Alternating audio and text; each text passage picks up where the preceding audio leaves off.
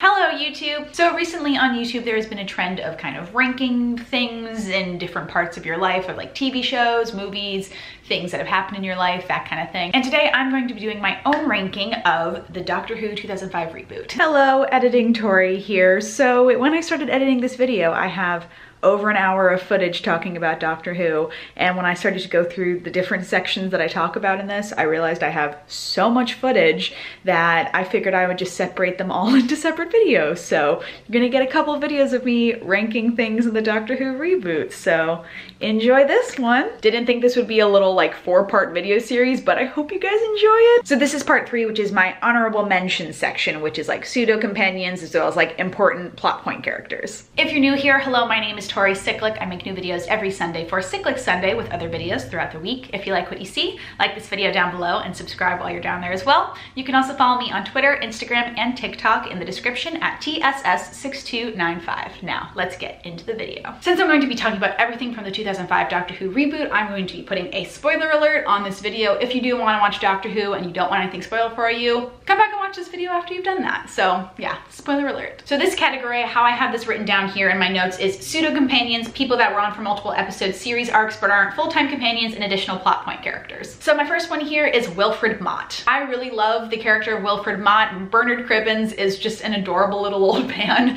who plays Wilfred Mott, and I just think he's so sweet. I really like how they established Wilfred Mott as a character because you don't meet him initially when you first meet Donna. You meet Donna and her mom, but you don't meet her grandfather, and then when you meet her grandfather, it's a nice change because he does provide a lot of comedic relief for Donna's very dramatic episodes, but also he does provide a really great father figure kind of person to the 10th Doctor, especially in the 10th Doctor's last episodes. He becomes kind of his companion in those last few episodes and provides a really great support system for the 10th Doctor. Yeah, I just really love the comedy that he brings to very like tough, dramatic episodes, and Bernard Cribbins is also just adorable, so I'm always rooting for him whenever I see him on the show. Next is Captain Jack Harkness. I really love John Barrowman, and I love his character of Captain Jack Harkness. He's able to be through so many parts of the show. The fact that he was in 9's era, 10's era, and 13's era is amazing. The fact that they can bring him back and it doesn't feel weirdly out of place at all is fantastic. I was also really surprised when they brought him back for 13's era, but I thought that it worked very well because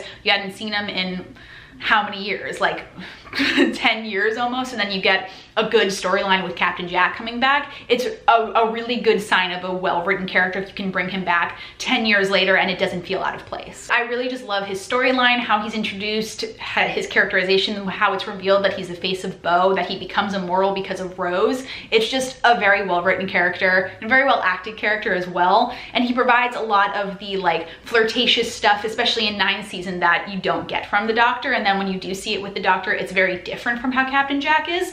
They're very like manly-ish kind of men, but they act in very different ways, especially also because Captain Jack is one of the LGBTQ characters on the show. You get to see a lot of that kind of thing on the show, which is great too, because that's a really much needed representation. The fact that it's been on the show since 2005 is pretty incredible also, especially from Captain Jack, so he's just an overall great character. Next is River Song. I really love River Song. I love Alex Kingston, the actress who plays her. I think the way that they created this character and established who she is from her first episode as being the Doctor's wife, but he doesn't know her when they first meet, and then their timelines kind of go in reverse and like intertwine with each other, I think is just such a good way to bring in a very important character for the Doctor, and River is the perfect person for that. There's so many layers to her character that allow her to be part of 10's era, 11's era, and 12's era, so it's really kind of like Captain Jack that you get really great writing that allows for this character to be a part of so much of the show. I also really love how she's presented in season 6. I think the writing for her in season 6 is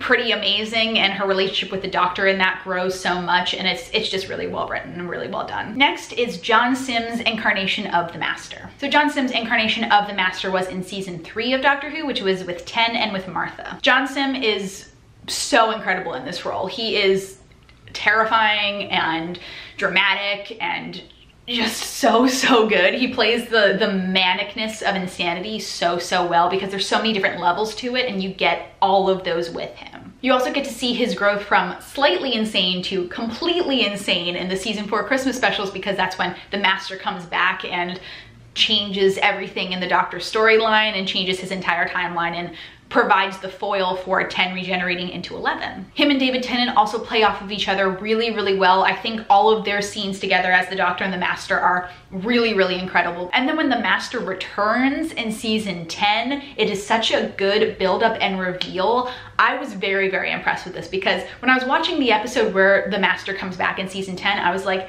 that looks like the guy who played the Master, John Sim. And then as soon as it's revealed, I was like, okay, this is pretty incredible, because they had already established the Master with Missy, but then the fact that they get to bring back John Sim and have that be a completely new characterization for the Master, as well as show more of the Master's character, just amazing. Next on my list is Missy. So Missy is played by Michelle Gomez, and she is the female incarnation of the Master. Before Missy's first appearance in season 8, you haven't seen the Master since season 4. So having her brought back as a new incarnation of the Master, and they explain how the Master reincarnated because the Master kind of like died and went away at the end of season 4, and you don't really know if he's actually dead or if he's going to come back. The fact that they were able to bring the Master back with a brand new person, a female incarnation of it as well, shows, one, that gender really has no rules in the show, but two, that you can bring back this character in a brand new way and it's still really effective. Michelle Gomez plays this character very well because you can see the psychopath part of the Master, but then you also get a really great redemption arc from her as well, because she starts to realize